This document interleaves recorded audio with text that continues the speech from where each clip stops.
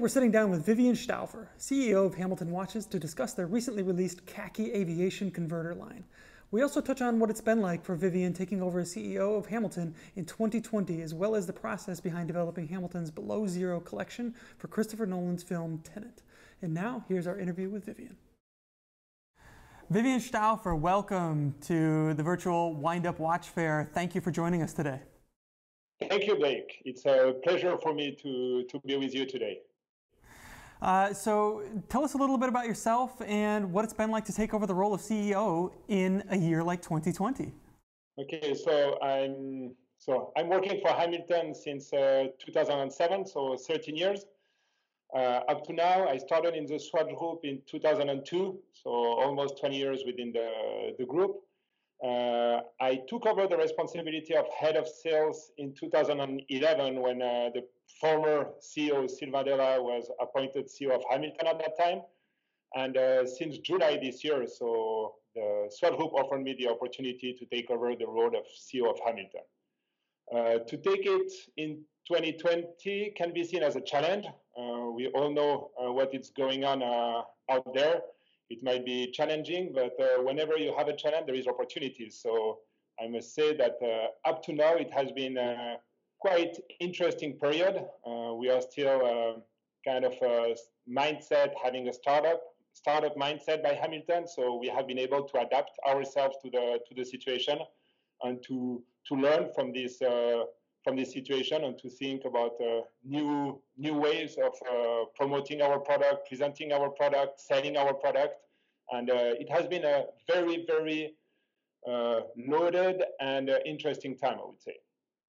Yeah, so speaking of promoting your product in interesting ways, you recently partnered with Christopher Nolan film TENET, which I don't believe is the first time you've done this. Can you tell us about what that experience was like and a little bit more about that partnership? Yeah, so, well, the whole story with Hollywood started in 1932 when we have been seen in the movie Shanghai Express. Talking about TENET, it started beginning of 2018. It's the second time that we have a really close partnership with a Christopher Nolan movie. So the previous one was with Interstellar in 2014.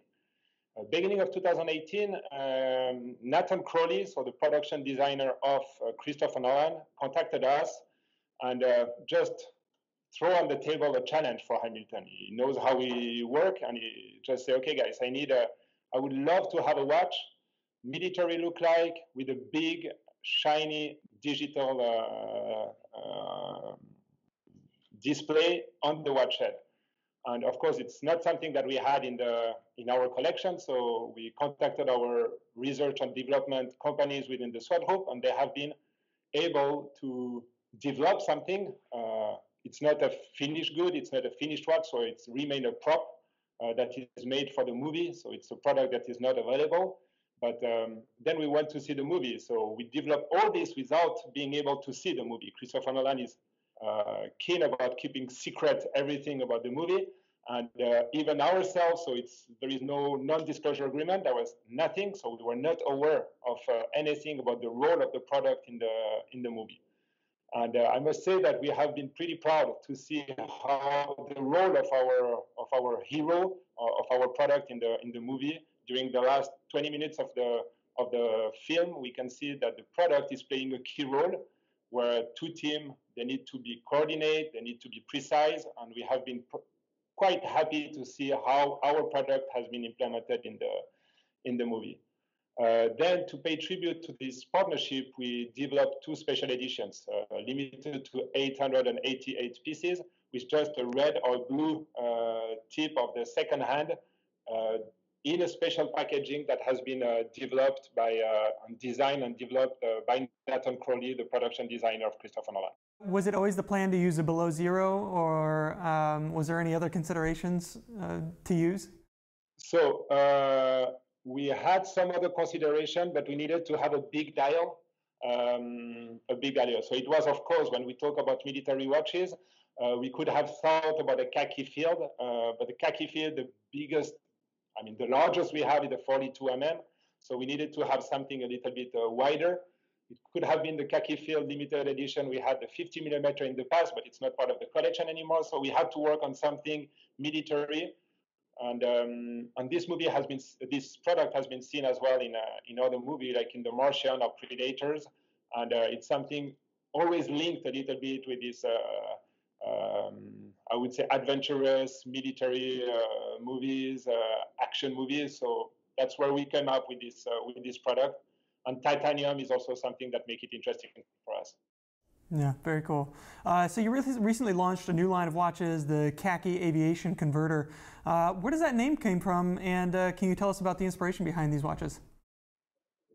Well, so the Khaki Pilot Converter, so it's a new product that we launched just in September this year. It's including a slide rule. So the right rule allows the pilots to make calculation or conversion. So that's why there is two opportunities with this turning bezel. So calculation or conversion. So we decided to call it the converter.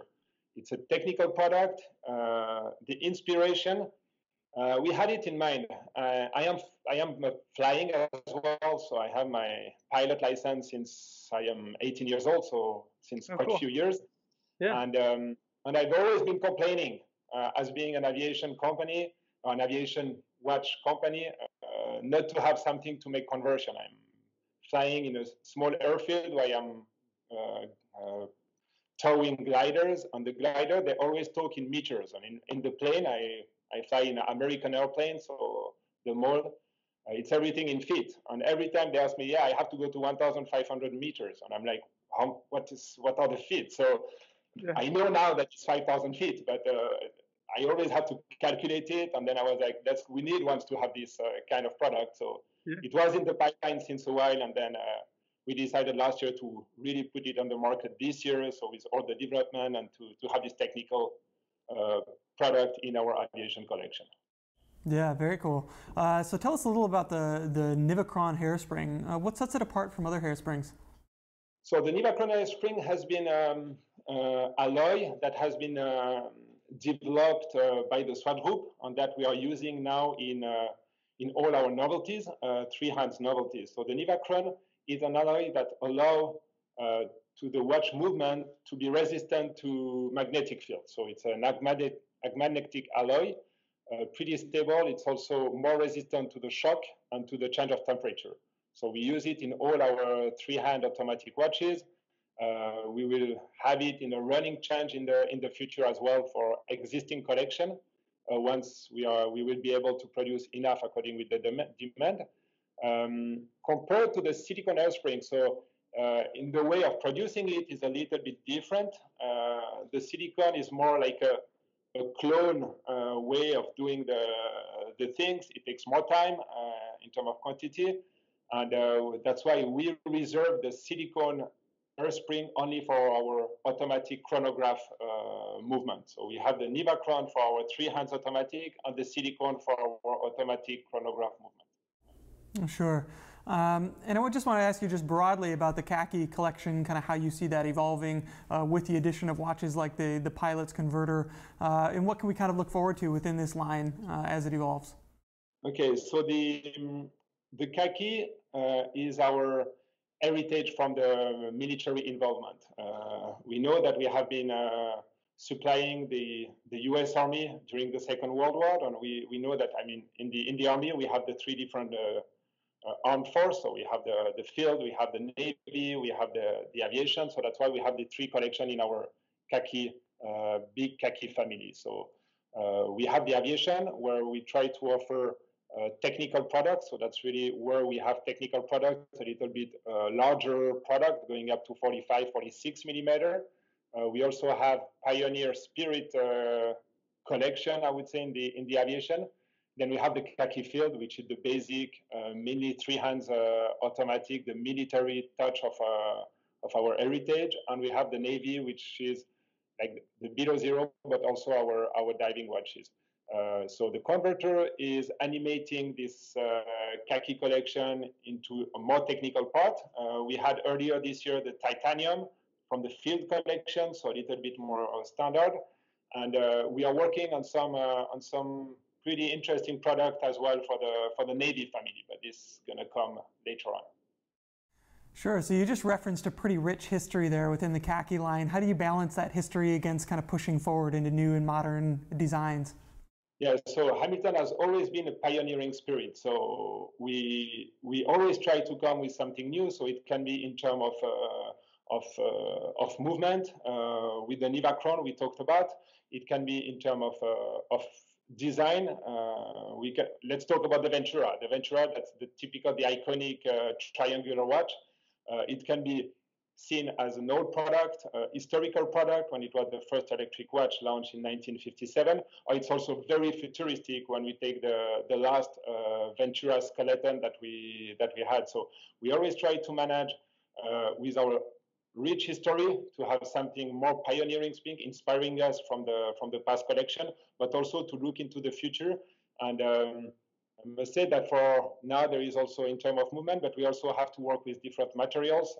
We had watches with aluminum cases in the past. We are working on new material as well for the future, especially within 2 years as we're going to celebrate our 130th anniversary. Yeah, excellent. That's exciting news. And just lastly, kind of on that note, looking forward to 2021 and in a more positive spirit, what can we expect from Hamilton and any future plans that you care to share with us? So there is nothing that I can really share right now. We'll put on the market beginning of next year animation of our open art 42 millimeter. So with this special opening of the dial that became, since now 10 years when we launched the first one, the signature of Hamilton. So we are animating this collection early next year with a pretty nice dial on product. We are working on some Jazzmaster automatic, more classic watches. And stay tuned because there is a few things. It's a little bit too early for us to disclose anything today, but within 2 to 3 weeks, or for sure in December, we'll have much more news that we will be able to share. But already stay tuned because in a few weeks, we're going to have a great news to announce. All right, well, we'll look forward to hearing that. And Vivian, thank you so much for joining us. It's been a huge pleasure getting to chat with you today. Thank you, Blake. Have a good day. All right, you too.